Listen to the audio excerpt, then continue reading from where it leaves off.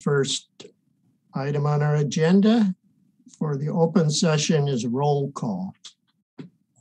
All right, Commissioner Munoz, is that correct? Munoz, present. Yes, okay. Chair Poplawski? Here. Commissioner Ebian? Here. Commissioner Beth Michelle? Here. And Commissioner Harden? Here. Okay, it's been a while since we had a full house. I know it. Ooh.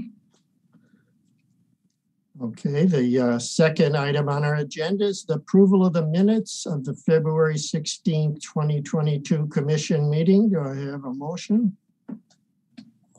I'll move. I'll second. Okay, it's been moved and seconded to approve the minutes of February 16th, 2022. Roll call. Chair Poplawski? Aye. Commissioner Ebian? Aye. Commissioner Beth Michelle? Aye. Commissioner Harden? Aye. And Commissioner Munoz? Aye. Okay, so we have approved the minutes of February 16th, 2022. Number 3 on the agenda is public expression, the opportunity for the public to address the commission on matters not listed on the agenda. Do we have anyone had any calls or anything? I don't see anything. We usually don't have public expression, though we have had a few instances in the last year. Next on the agenda is number 4, the employee organization. I don't see anyone here from the employee organizations. We don't have closed session today, so item 5, we can move on to 6. Classification studies. This is the work of today's meeting.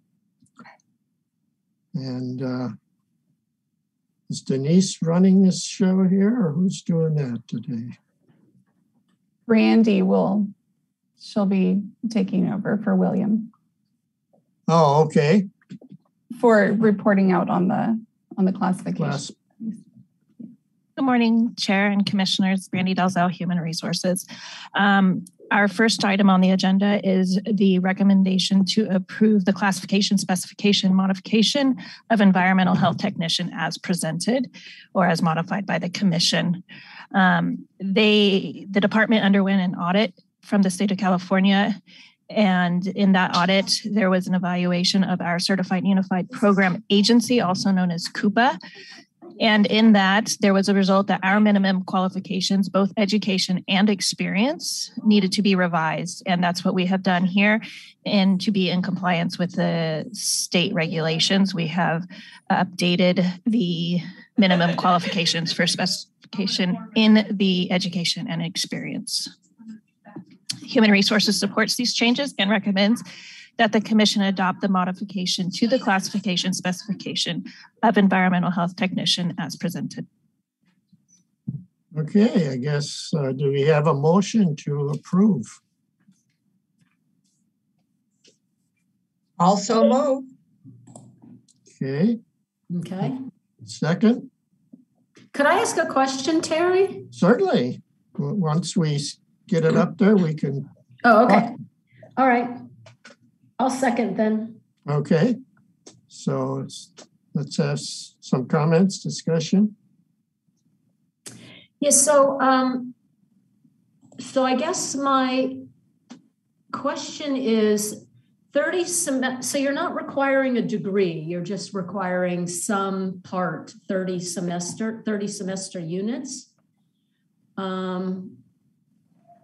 as the primary educational requirement?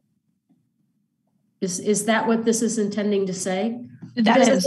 Or graduation from an accredited college. So you don't need a full degree. That is. Is there someone that was going to say something? Oh, sorry. That is correct. With the Code of Regulations, we've updated it to the experience section of the CCR that is listed. We've taken the language directly from CCR as they recommended to the department. Okay. And so with those 30 semester units, they need to be from an accredited university or college within the listed disciplines. It can't just be any 30 units. It needs to be directly from one of the disciplines. Okay. And same with the qualifying experience, because that seems like it's not as broad as the education area. It just refers to the hazardous material management. Correct. Okay. All right. Just seems odd. That's fine. I just wanted to clarify. Okay, any further discussion? Okay, it's been moved and seconded to approve the environmental health technician specification.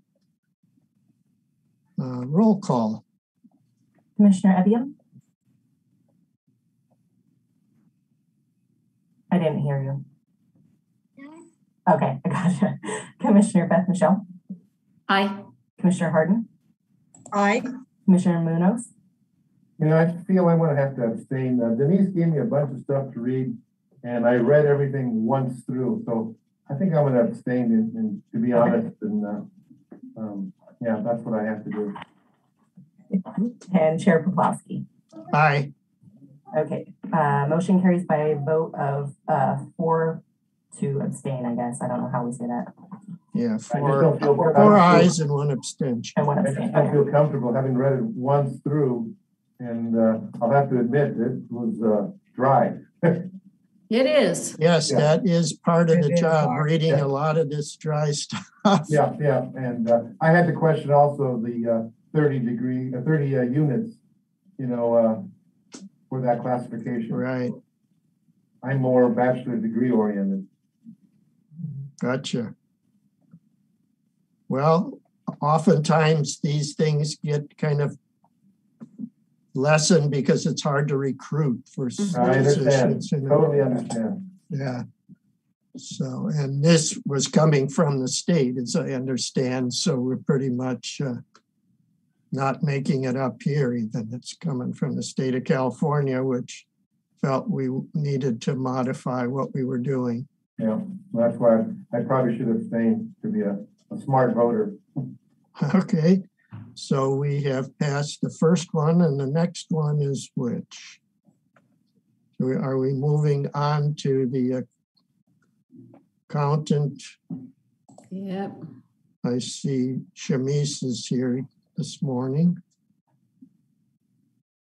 Yes, thank you. This is Brandy again, HR. And with this presentation, the Accountant Auditor Series 1-2 is being presented as a new classification.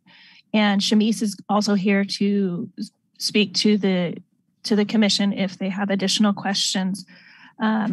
We ask that we combine the auditor and the accountant into one classification, and we would abolish the accountant and we would abolish the auditor classification.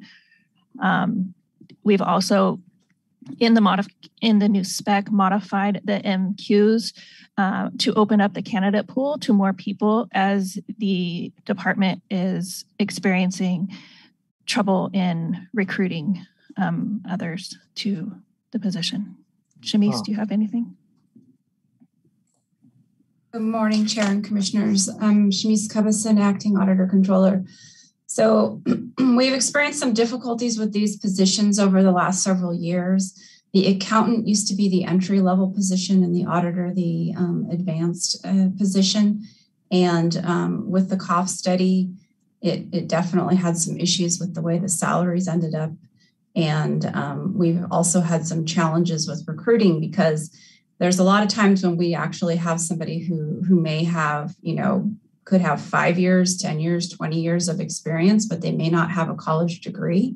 And if the specification requirements are narrow enough, it essentially eliminates a good number of applicants that we would likely want to consider. We have flown both of these positions, I think 2 or 3 times over the last 2 years, and we only get about 3 applicants each time. And 2 of those times, there's only been 1 local candidate, and the others have been from out of the area. other states even, which we generally have a difficult time actually enticing somebody to come work here. So we're really looking to be able to have an entry level and an advanced level. And a lot of the duties are somewhat overlapping, and really advanced is based on their ability to work more independently after they've gained enough experience. Sometimes it's just experience in government accounting, but we really need to be able to open the applicant pool and also have an entry level if that's what we really need in order to grow a candidate into the more advanced pool. So that's what we're really hoping to do. Okay, one thought I have is it seems to me it would make sense for us to approve all of the new class specs in one motion. Unless somebody else feels differently, I don't see any reason to separate each one. So I entertain a motion to that effect. Jenny? Yeah, okay. I've got a bunch of questions, and this is both of, I mean, these, I do too, so. yeah, and this is the, it's we're kind of right up my alley of expertise. So I'm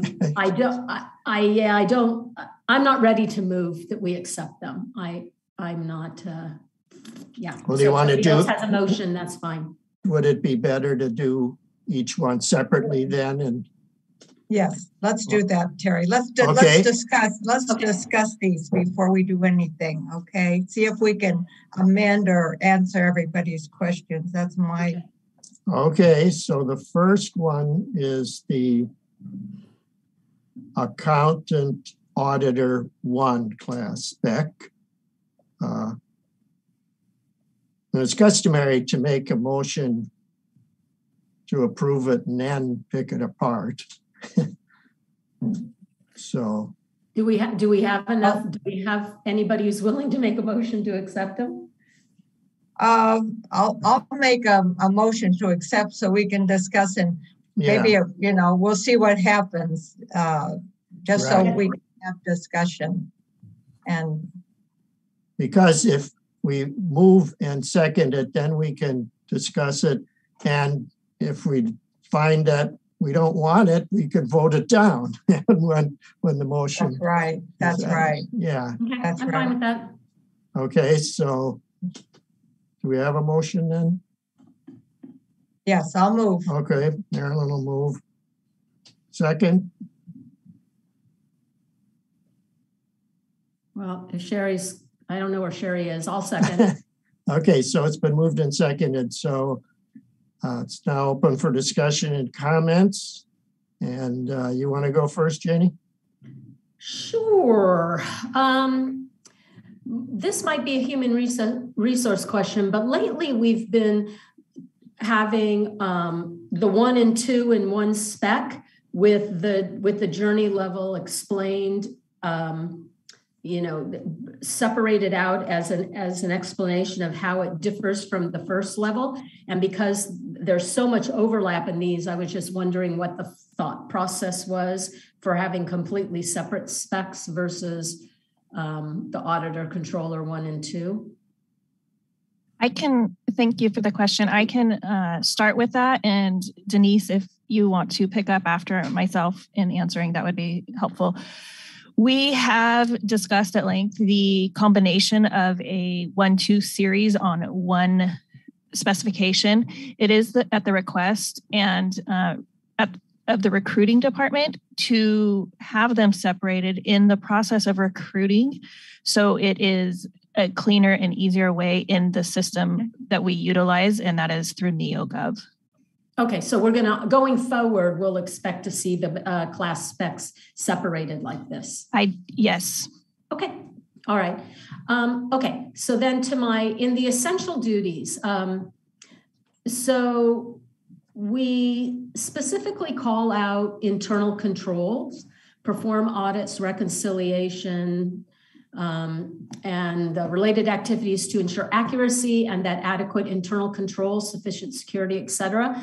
But down in the knowledge, skills, and abilities, there isn't anything that addresses internal control. So not there, I would have hoped there'd be something in the knowledge section about an understanding of control environments, or in the skills with identifying control points. So I can go point by point, or I can just give you my overview and then we can go through and discuss them. How would you like me to proceed? Well, I can start with that under the new classification, there is under the knowledge area a bullet point that does say internal control systems. It's Under fourth, knowledge? of internal control systems. It's fourth from the bottom. Yes. Missed it. Wow. Okay. Okay. And then in the abilities. Okay. Okay, good. That's good. I completely missed that. So why is tracked asset forfeitures pulled out separately? I'll defer to Shamice.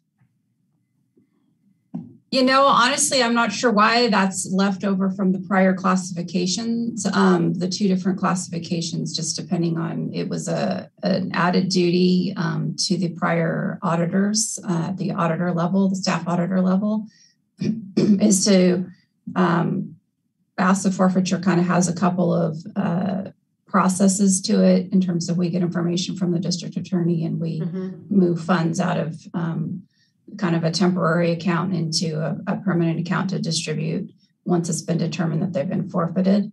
Okay. So I was thinking that it might be a specific, more of a specific tasks that one person handles, because it seems like it fits into the bullet points 3 and 4, analyzes financial information and maintains and analyzes a variety of grants, funds, tax projects. So I just didn't understand why it was called out. And so this level 1 person is going to train other staff and serves as a lead professional. So those two seem like they would be higher level positions. But I don't know how your staff functions. So if a level 1 person is going to be training others. Well, a lot of the staff in the auditor's office, by the nature of the job of the auditor, is providing training and guidance to other department staff and in other departments, as well as within perhaps the auditor's office. But we're often providing, guidance and training to those people who may be entering journal entries at the department level, and they may not really understand necessarily, all of the implications of what they're doing, or we may need to be explaining why their spreadsheet doesn't quite support what we're looking for. Okay. So, that could be provided at various different levels, or, unfortunately, we can't be completely specific and say you're not going to be training, or we're not, because we don't want somebody to then say, well, it's not in my spec. So I don't, somebody else is to provide that direction. I didn't realize other departments are entering journal entries. So that makes sense. That makes complete sense. Okay. And then what I've seen in other specs is that I think it's usually under abilities, establish and maintain effective working relationships with others. So did I miss that also? That's there. That one's there too. Okay. All right. So those were all my comments. Marilyn, you had other comments? Yes, to tag on to yours, that was mine's kind of was, because we talked about the things of training other employees, there should, under the supervisor exercise, and it says no supervision exercise, where the other accountant says, may exercise technical direction over, blah, blah, but does not provide direct supervision. Should there be something up there? Because it does note in 2 different ones under the examples of a central job function. Just I just thought I would throw that out. I didn't know if that needed to be clarified up there or not, Shamiz. So these positions do not provide supervision. Supervision has to do with doing employee evaluations and discipline of other employees. And so these positions might be providing technical direction and technical training, but these positions That's what I mean.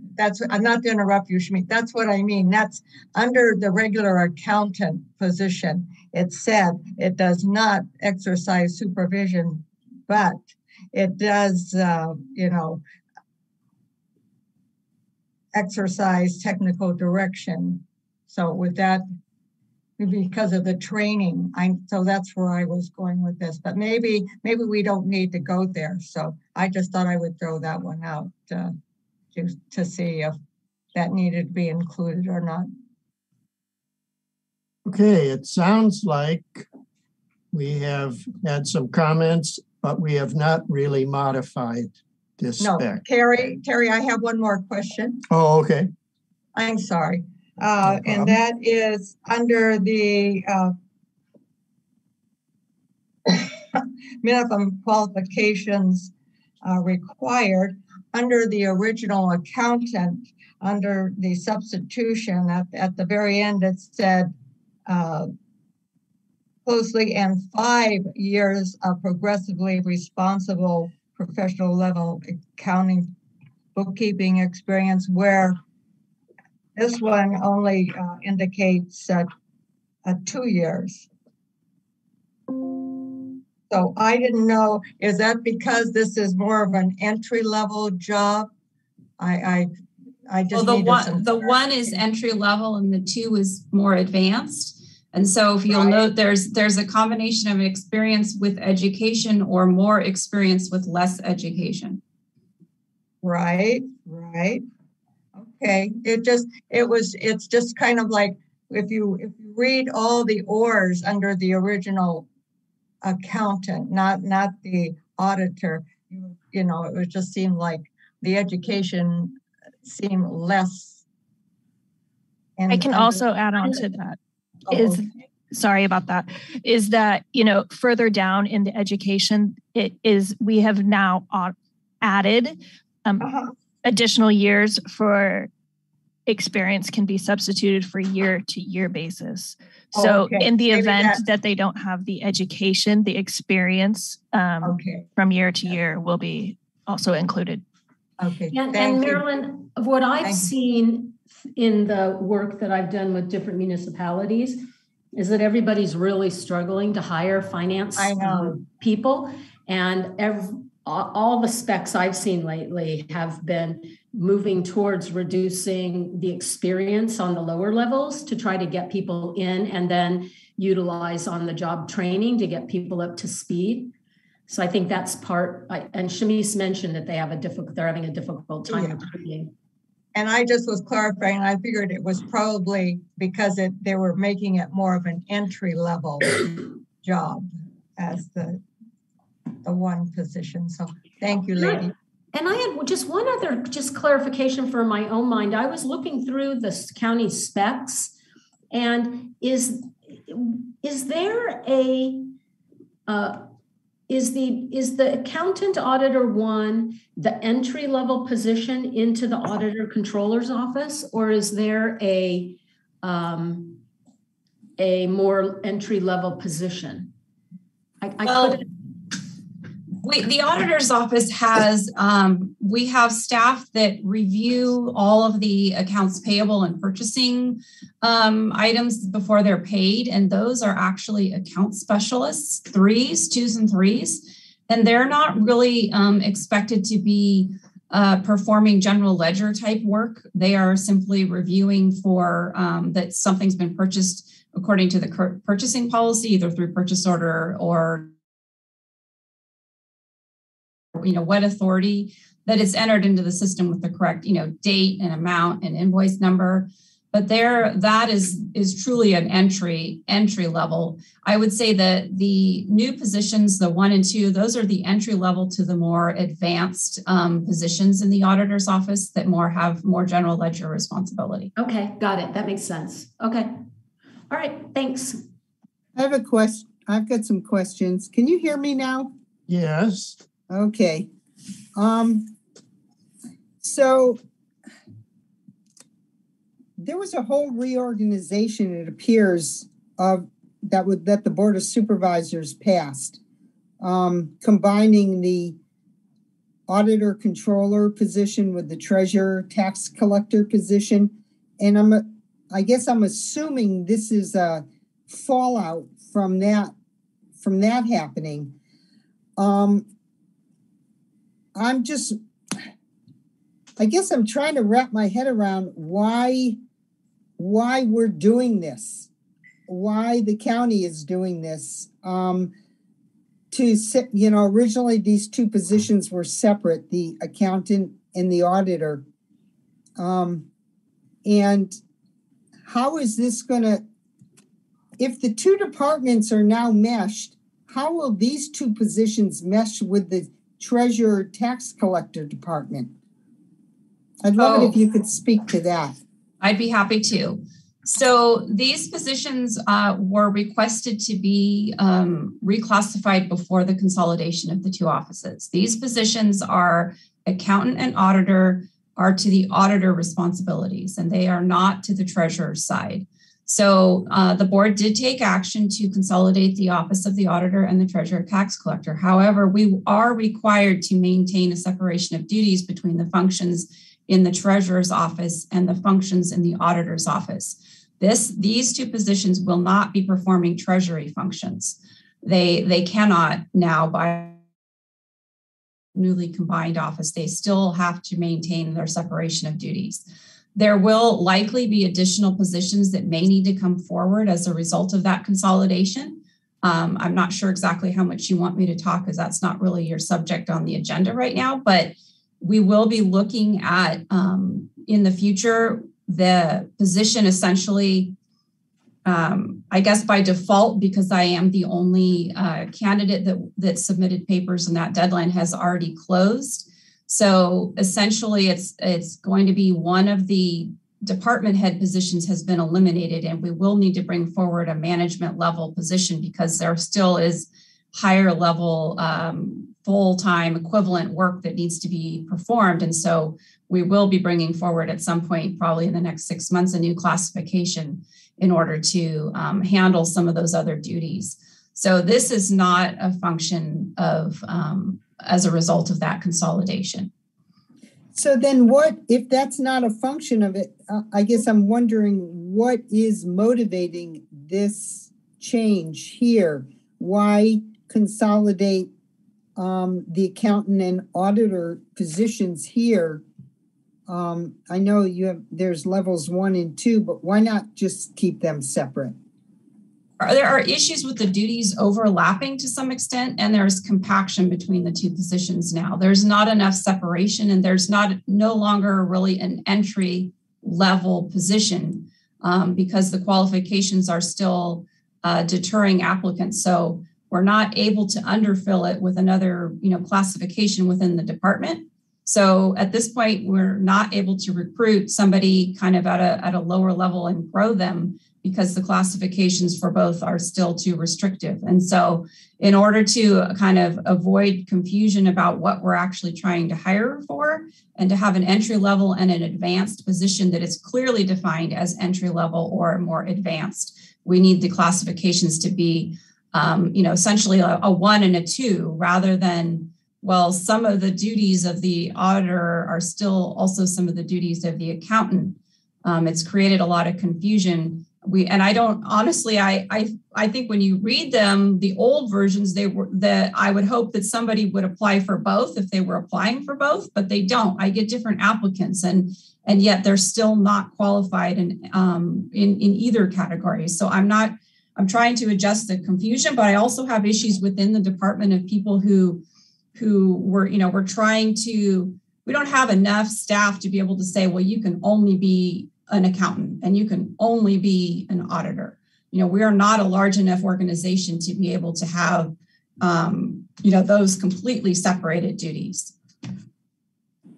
So, and you may not want to get into this. So I heard you say there'll be a separation between the account auditor portion or side of the department and the treasury tax collector side, that's mandated that exists that way.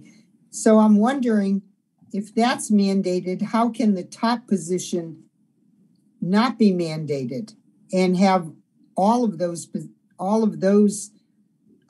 responsibilities in one position when what I heard you say was they had to be separate? Well, the treasurer tax collector staff will likely still report to an assistant department head that is going to be on the treasury tax collector side, and the audit and reporting staff will report to an assistant on that side. So the department is still going to require, two assistant department heads essentially, but they'll have different tracks of responsibility and reporting authority. And then another requirement of the combined office is actually an additional outside audit to ensure that we have maintained the separation of duties. Can I interrupt? We're kind of way off topic.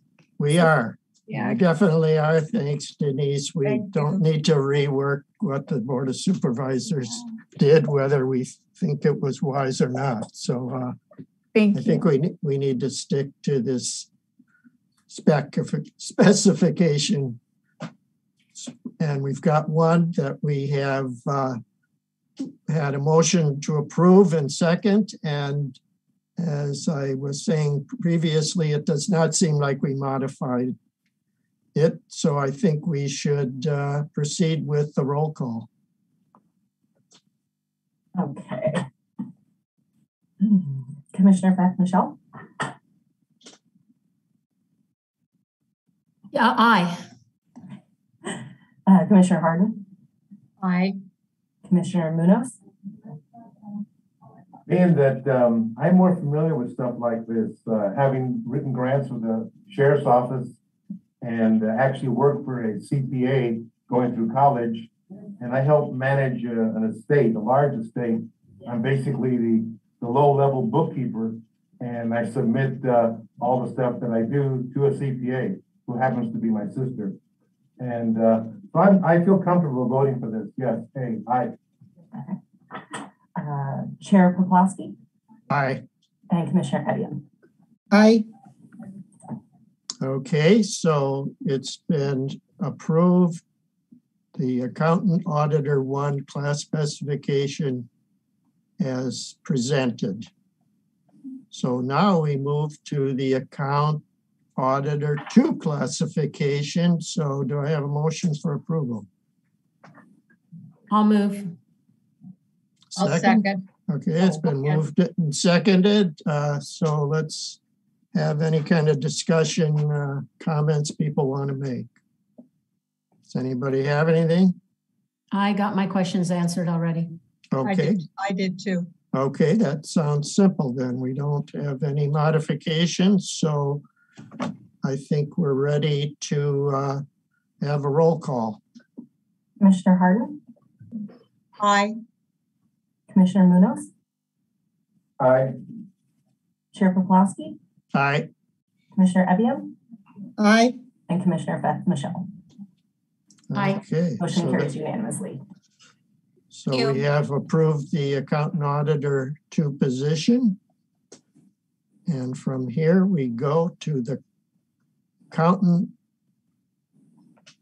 I guess what we've done is approved everything that needs to be approved, and we want to abolish and we want to change positions of incumbents. Is that kind of where we're at next? So on the agenda, as I see it, we have the abolishment of the accountant classification specification as the next item. 6C. Yeah, do you want to do both C and D together? They're both the abolishments. I'm fine with that. Okay. Sure. Can we have a motion to that effect?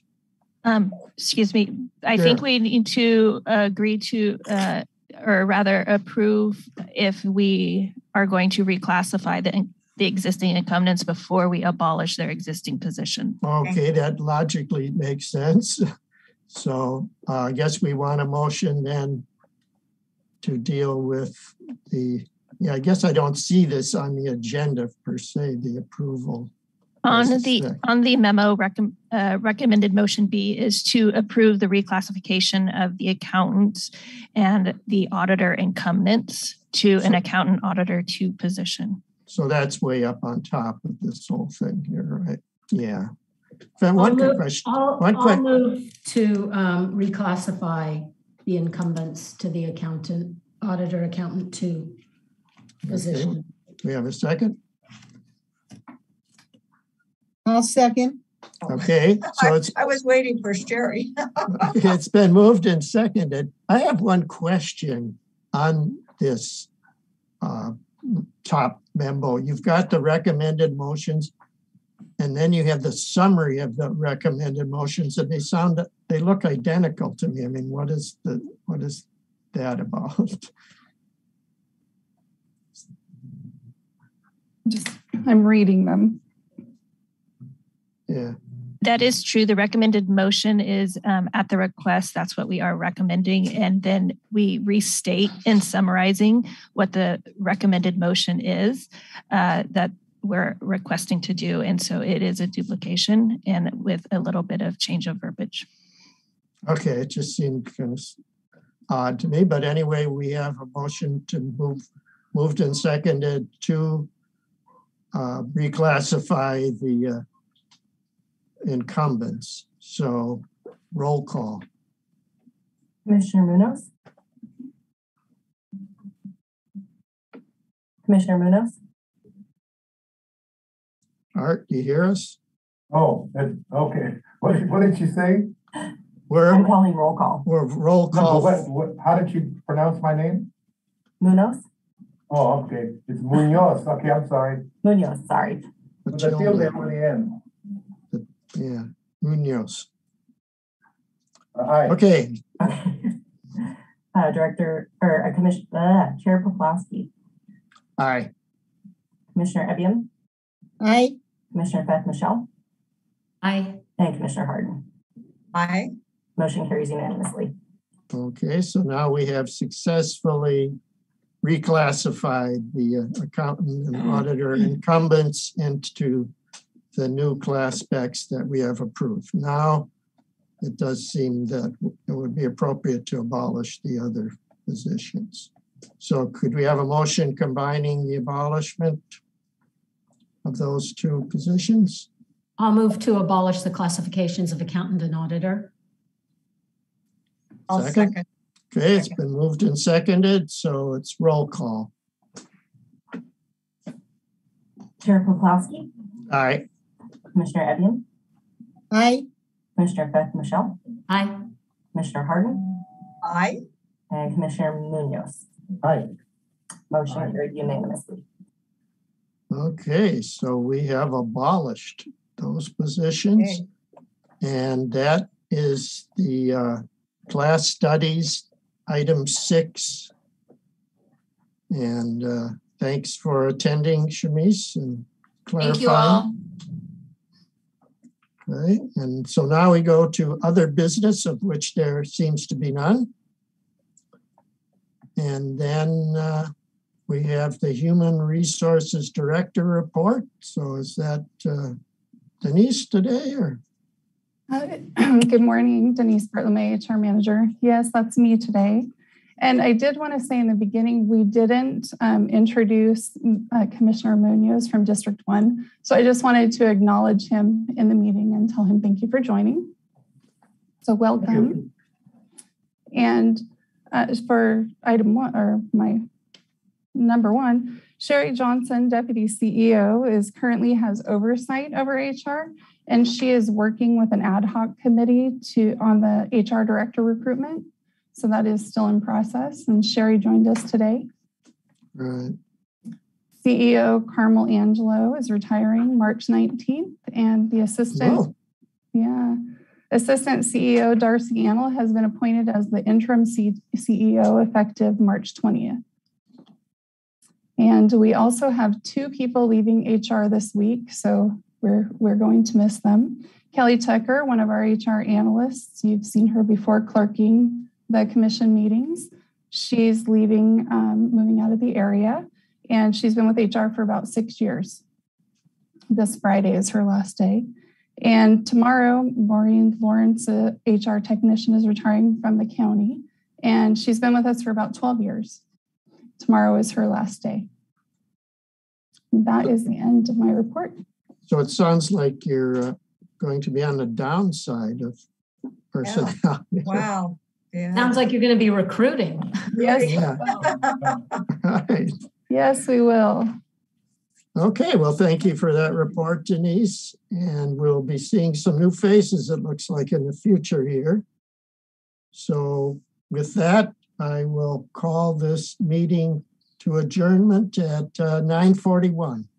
Okay, good Thank job, you. Terry. Thank you. Bye. Have a good day. You guys